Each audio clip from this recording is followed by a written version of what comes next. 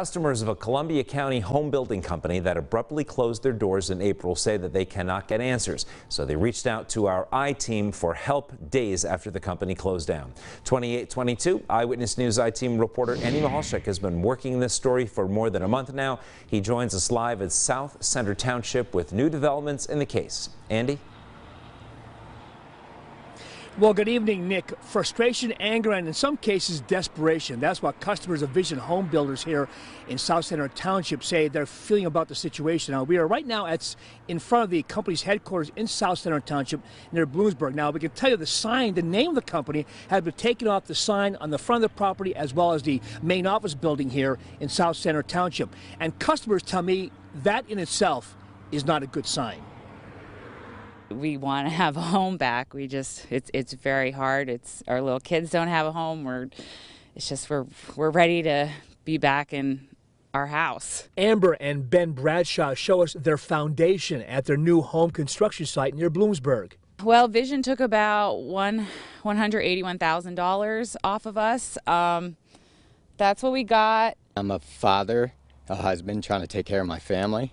And it's tough. The Bradshaws and more than a dozen other customers say they were left high and dry when Vision Home Builder suddenly and without warning closed its doors in late April. We first met Amber days after she says she received an email from Jeffrey McCreary, the owner of Vision Home Builder, saying he had no choice but to cease operations, citing the COVID pandemic as the major factor that led to that closing.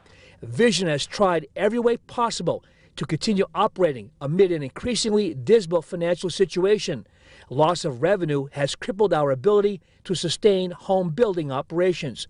Now, the name Vision Home Builders has been taken off its offices and the wooden sign here in South Center Township. This is what those signs look like a month later, today. Now, we found vehicles parked on the property Friday. We knocked on the door and looked inside but got no response. Yeah, it's the same question. Where did the money go? Where's the money at? We spoke to another customer, Ron Herbst, on the phone Friday. A month ago, he showed us his home construction site near Gordon, Schuylkill County. Total amount we have in is probably about $160, and then I believe there was only about $30,000 worth of work completed.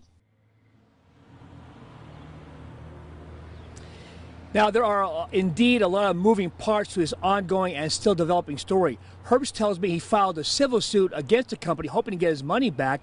Bradshaw and other customers say they're in the process of filing lawsuits against the company and Mr. Jeff McCreary. Now, several customers are also working with Mar Development here in Bloomsburg.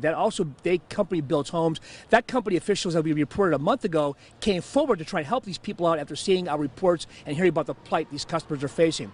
Another part of the story, the Attorney General's office is investigating the Bureau of Consumer Complaints. A spokesperson told me they received 13 complaints so far. That's up from 9 a month ago. And once again, Eyewitness News reached out to Vision Home Builders as well as their attorney for comment on this report. We're trying to get their side of the story. At this point, we have not yet heard back.